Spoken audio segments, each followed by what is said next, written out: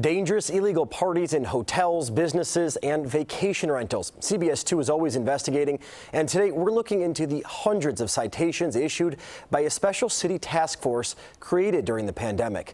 Our Tara Molina has tracked the issues for months, and Tara, you learned that the task force will actually continue that work even now that the city is fully reopened. Exactly, Charlie. The focus right now is on preventing these dangerous illegal parties from leading to criminal offenses, something we have seen across this city this past year and a half.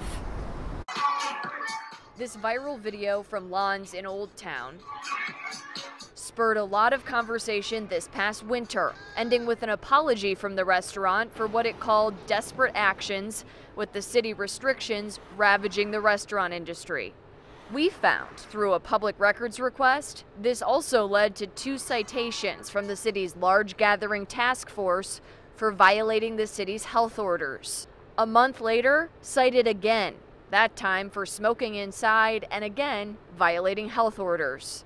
They're just a handful of the 1,018 citations issued by that task force that started up last July, working with the Department of Buildings, the Chicago Fire Department, and the Chicago Police Department on more than 900 investigations. We saw a lot of illegal activity.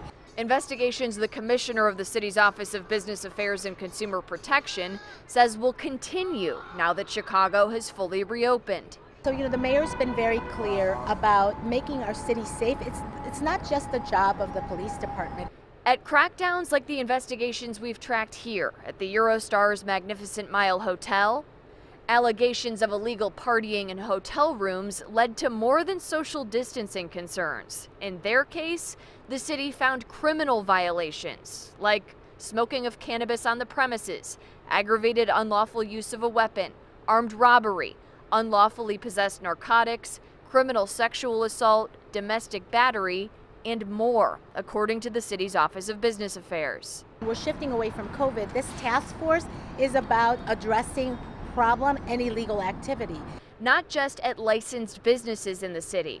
We found a large number of the citations issued by the task force this past year were for illegal pay-to-enter parties held in homes and vacation rentals, something we're told they'll continue to keep a close eye on.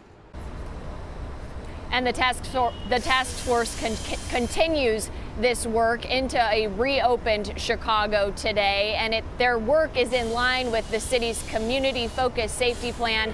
We've heard about that from both CPD Superintendent and Mayor Lori Lightfoot's office heading into this summer.